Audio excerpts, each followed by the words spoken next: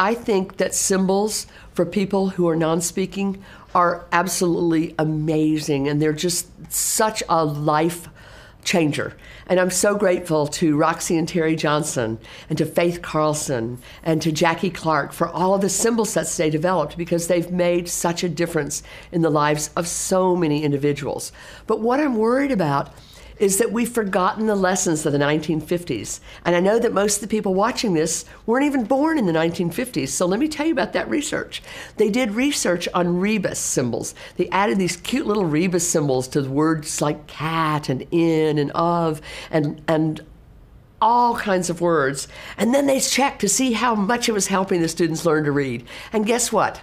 Not only was it not helping them, it made it worse. So we took a student who's struggling to read, and we made them struggle even more, because now what's happening is they're just looking at the symbol. And when you take away the symbol, they're toast. They can't read it at all. So if we want them to read the symbols, then we need to start de-symbolating. So for example, the word the, I would never add a symbol with it, because the symbol is just an extra barrier. Help students learn to read the word the as a chunk, to see that as a visual symbol, as the word shape of that symbol. Then when we start taking away the symbols from the words that we want the students to read, then they do start, in fact, learning to read, many of them, if we're doing good literacy instruction along with it. Taking away the symbols isn't going to fix it, but it's going to help them be required to actually focus on those words.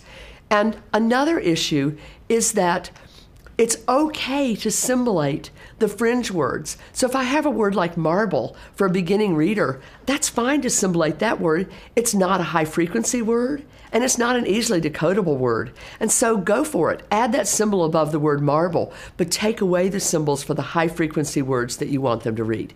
And if there's a picture support in the text for marbles, then again, take that symbol away. So just being smart in when we use symbols, and even smarter in when we don't use symbols. That's my advice.